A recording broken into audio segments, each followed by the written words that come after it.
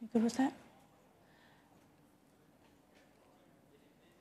Okay, ladies and gentlemen, we may have a few stragglers coming in once they get their coffee, but let's get on. I'd love to introduce you to Andrew Cooks, who's going to tell us about all the hopefully wonderful things that happen after you quit your job to work on foss. Please make him feel welcome.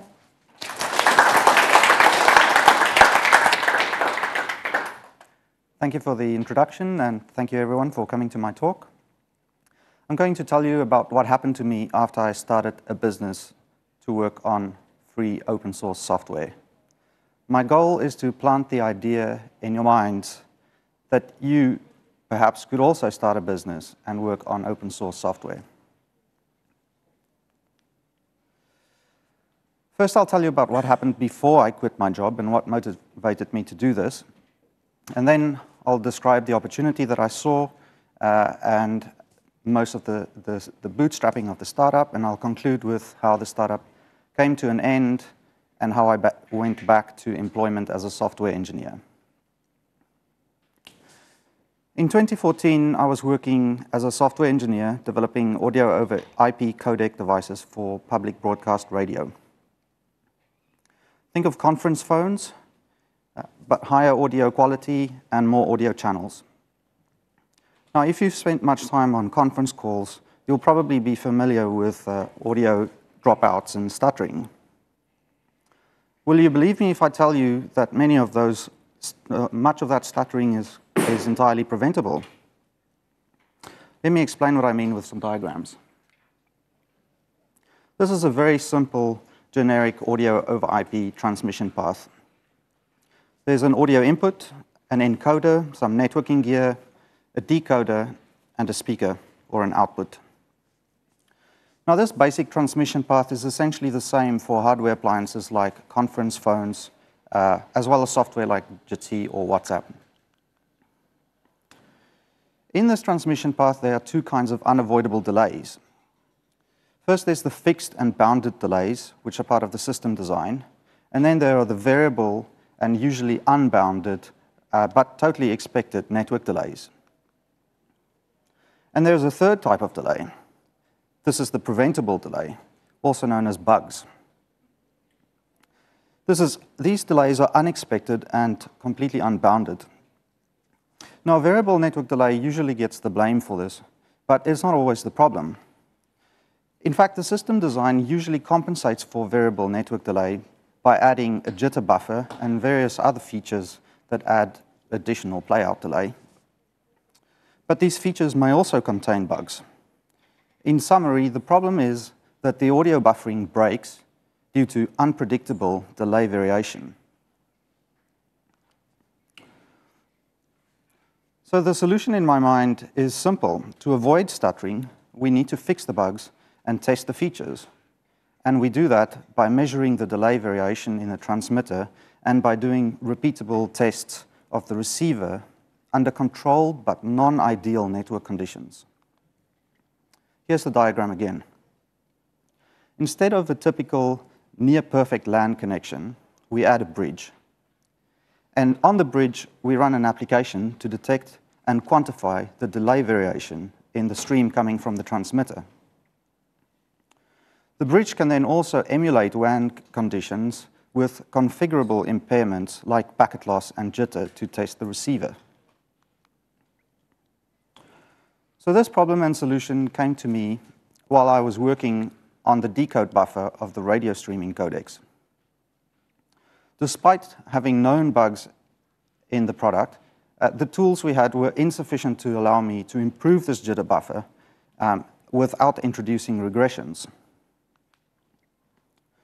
And as this problem and solution became clear in my mind, so did my desire to claim back my most productive time and spend it on something that really mattered to me. I wanted to help fix the stuttering problem everywhere. This was also the year after I first attended linux.conf in Perth.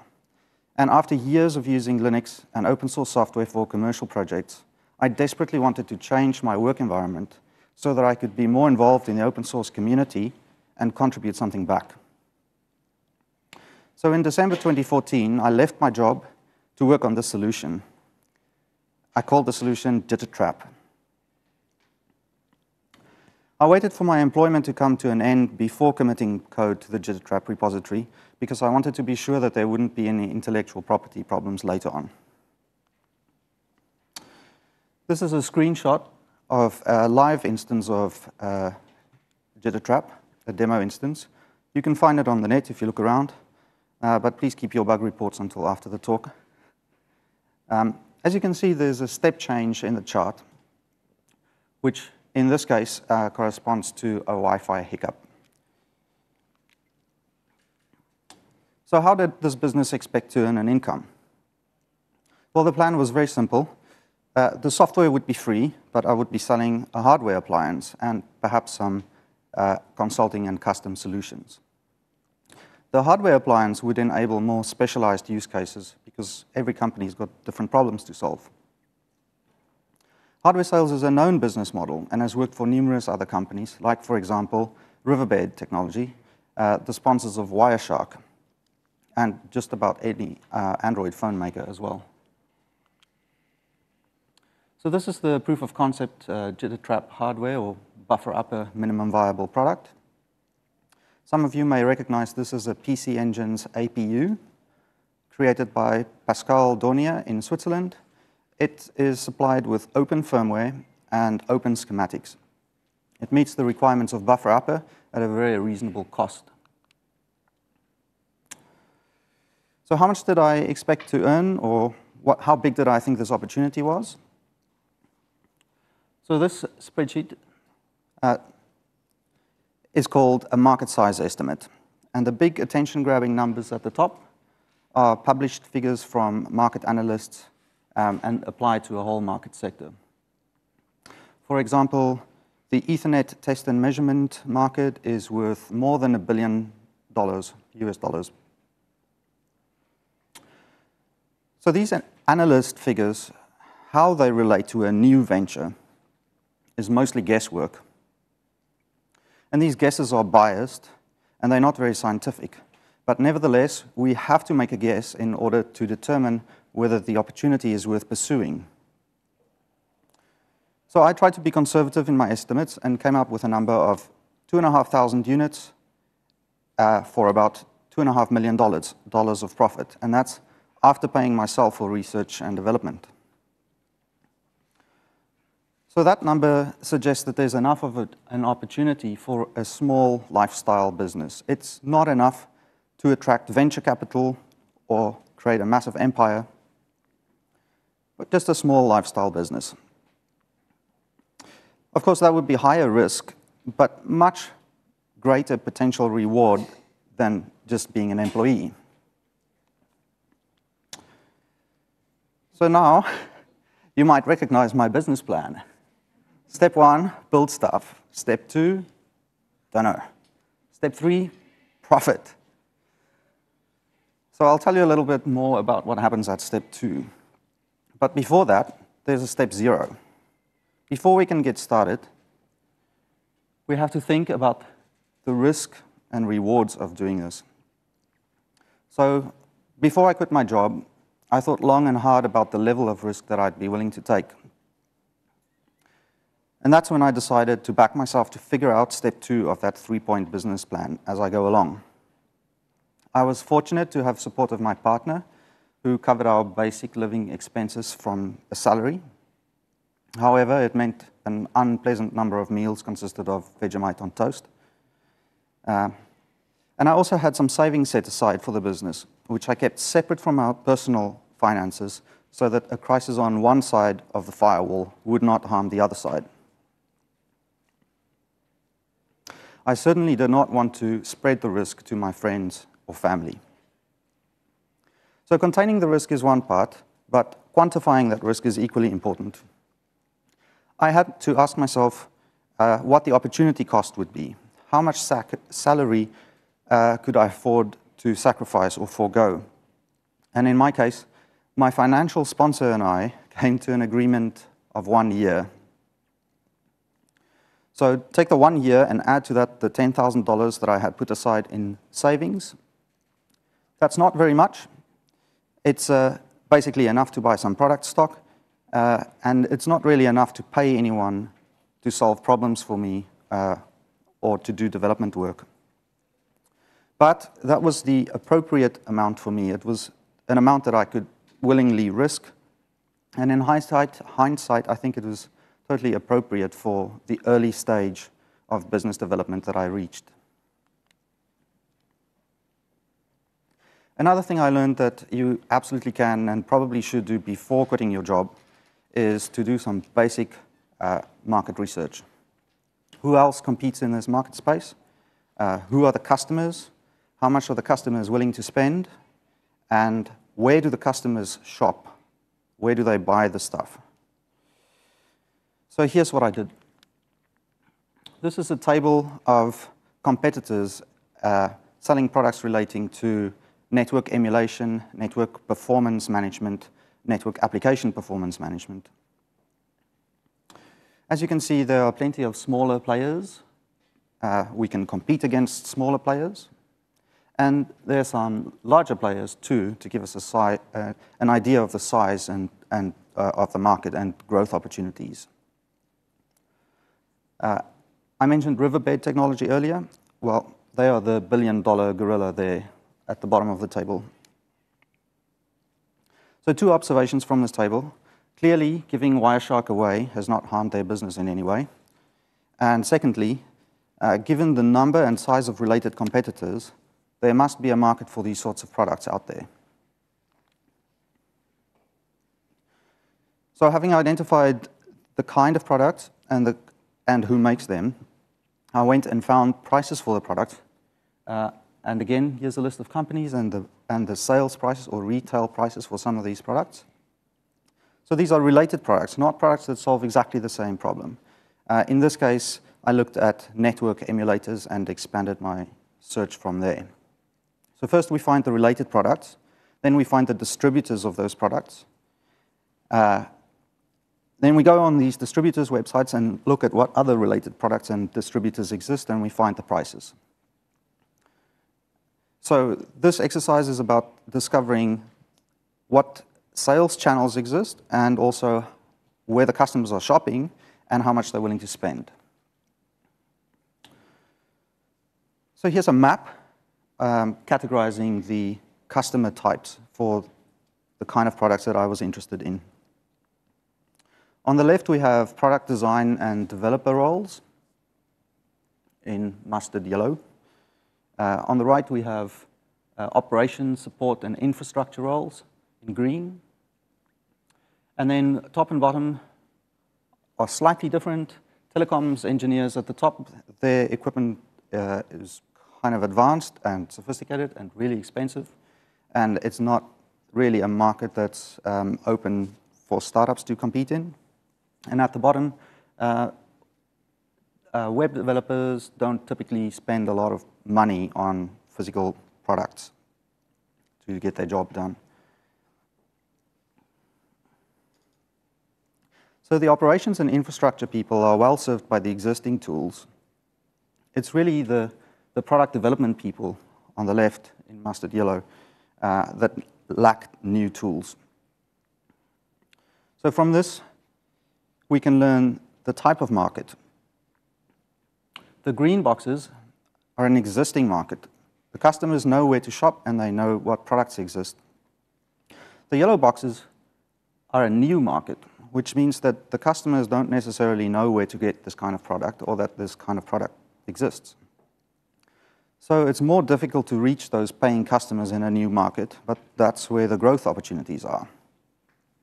So my plan was to use free open source software to help develop this new market of applications, performance, test, and measurement tools for developers to use.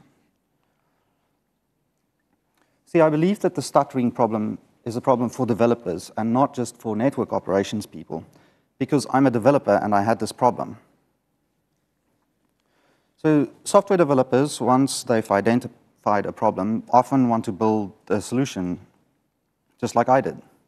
In fact, I discovered several homegrown systems on my journey of customer discovery, and I considered this to be a good thing because it's a sign that there's a need for my solution.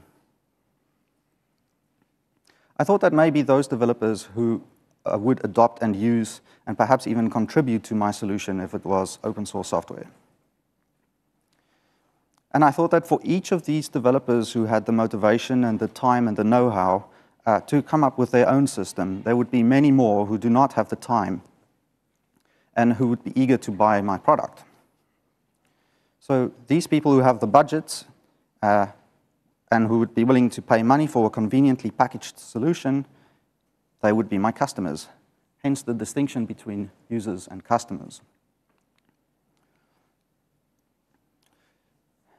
See, because I believed the users and customers to be mostly different kinds of people, I didn't see a problem giving away the software to users who wouldn't be paying customers anyway.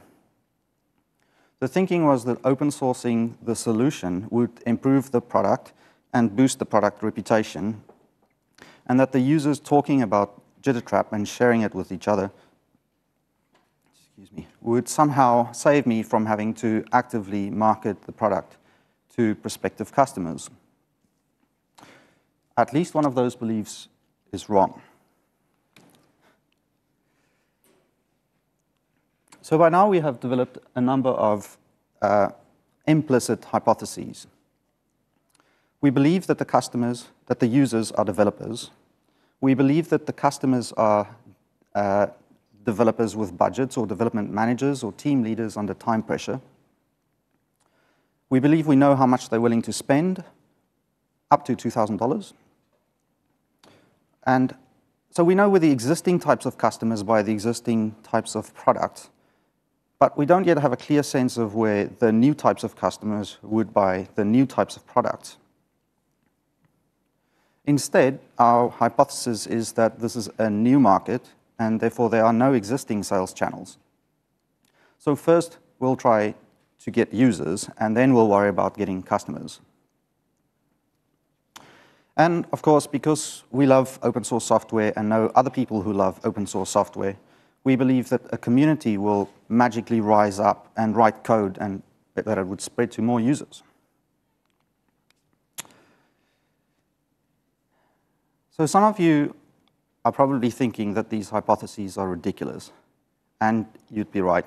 Some of them are. Of course, you already know the outcome of the business. But the point is, it takes time to develop a new business model. And having explicitly stated hypotheses gives you a better chance to pinpoint the problems and correct the mistakes. It enables a better understanding of how and why the business works or doesn't work. So hopefully you'll agree with me that it helps to explain the business to other people.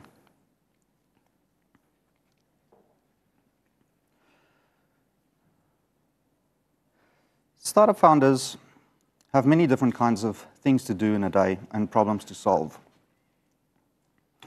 As a founder, you will never get bored because you'll always know exactly what you need to do and why that thing is very important.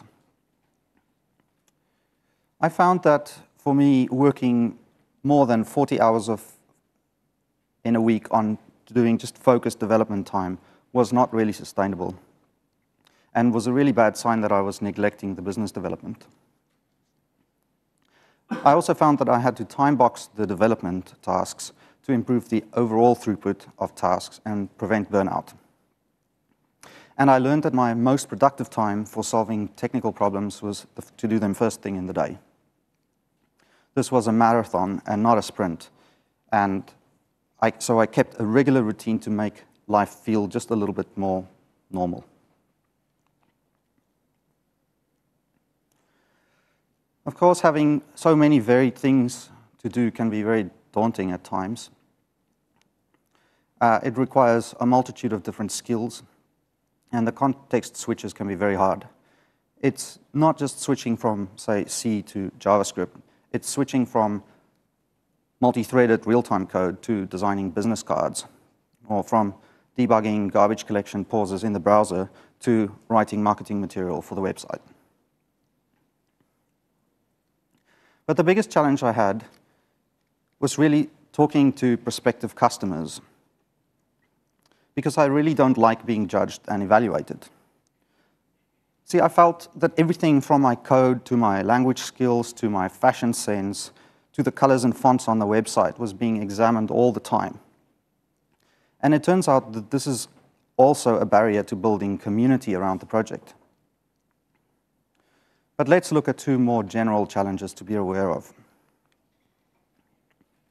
I want to point out that there's a clash of cultures between open source communities and startups. See, open source projects emphasize technical merit to build dependable software, as well as reputations. We spend time to get the technical details just so. But lean startups function completely different. Lean startups aim to build the minimum viable product. They do that to learn what's important to customers, what the customers are willing to pay for, to eliminate waste. And I find it really tough to strike a balance between this strive for perfection in open source software and finding the bare minimum that we can get out the door to the customer. So in hindsight, my choices often favored writing better code rather than getting to the market faster. And I don't regret it, but it probably contributed to startup failure.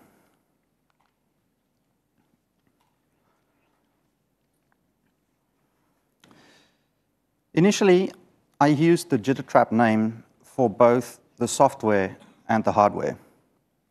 The idea was that one brand would be stronger than two and provide free marketing. But actually, that turned out to be really confusing for everyone. See, the business people got distracted by this idea of giving away the precious intellectual property. And the free software people got suspicious that I was trying to exploit people for my own personal gain. So I really struggled to get a simple, coherent message across. And therefore, I decided to split the business into a new brand called Buffer Upper so that I could have simpler conversations with customers and keep people's attention. So clearly, as you can tell, I was in way over my head. And I want to talk about where you can find help. See, friends and family are the obvious people we would go to, but a word of caution, don't wear them out. See, your stress would spill over to them, and they can't really fix your business, regardless of how much they love you.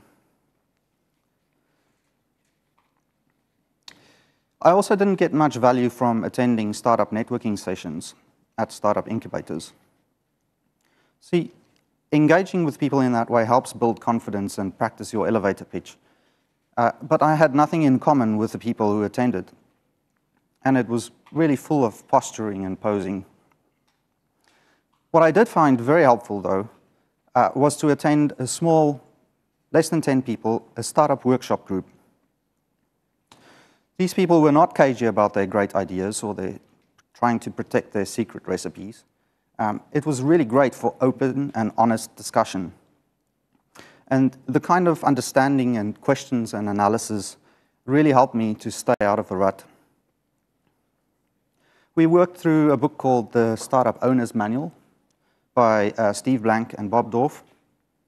And that book provides practical step-by-step guidance from the very first steps, the very beginning of your startup.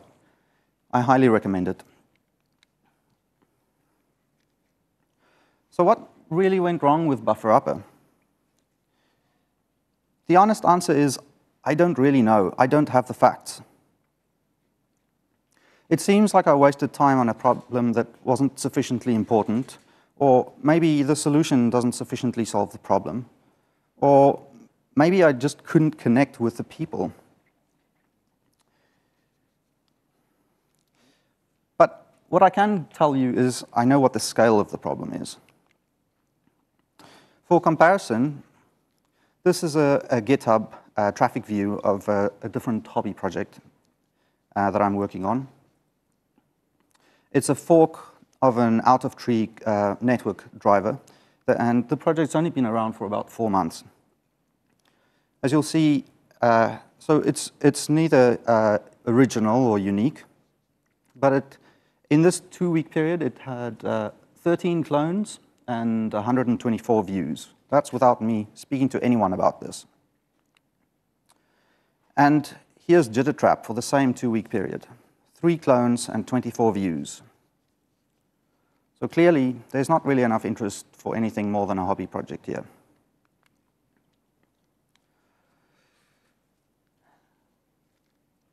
So I learned that it doesn't really matter whether you think you're building for the open source community or for customers. As long as you're building stuff in isolation, you'll never have either of those things. Don't throw your code over the wall because it doesn't work.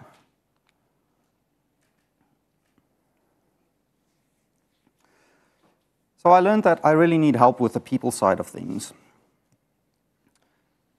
because I'm clearly not going to turn into someone charismatic and extroverted by reading a book.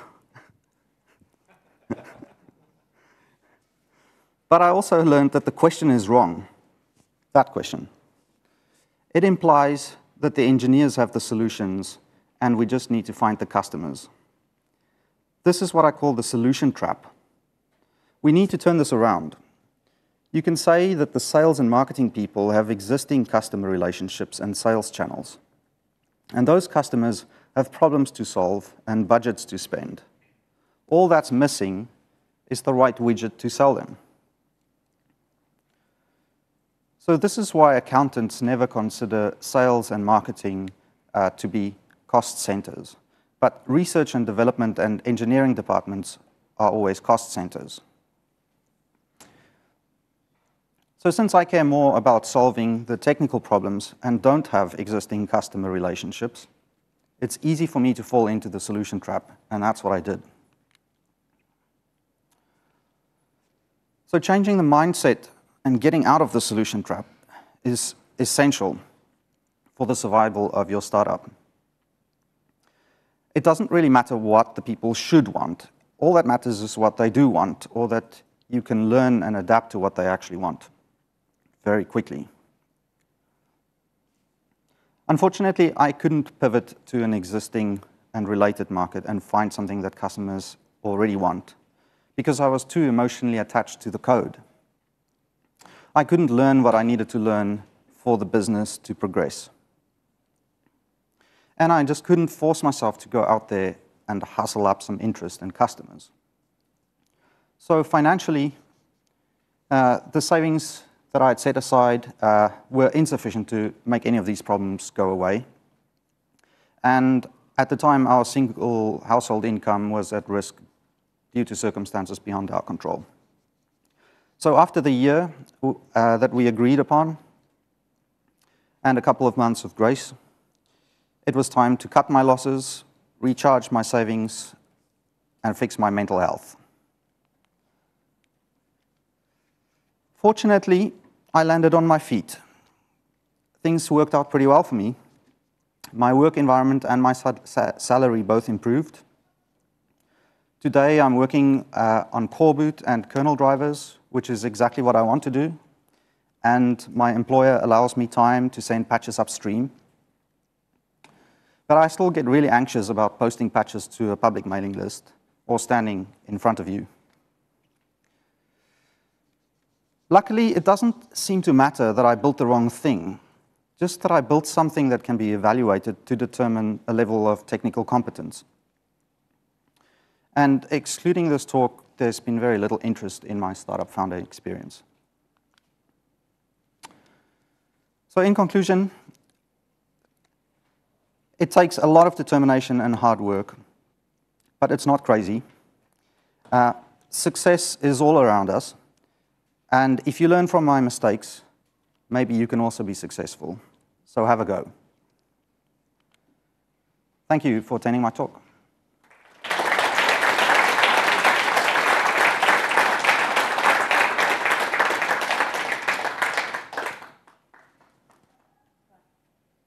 Well done, Andrew. Thank you. And you did very well, someone who's shy to be talking in front of us. So Thank you. thanks for that, definitely.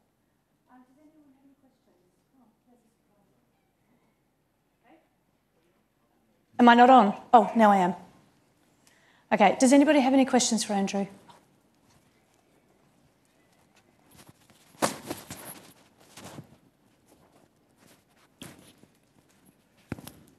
get a mic. Hi, Andrew. You mentioned towards the end that your mental health suffered. Do you have any tips on dealing with the mental side of things, mental health, motivation, that kind of thing? I don't have any silver bullet advice. I can tell you it took me about a year to get back into work life after this. Yeah, I'm not really qualified to give that kind of advice. But there are some support groups that I'm aware of. Blue Hackers is a contact point that you can look at. And if, by all means, if you're going through something similar, send me an email. It helps to talk to people who understand. That's a very good point. Anybody else? No?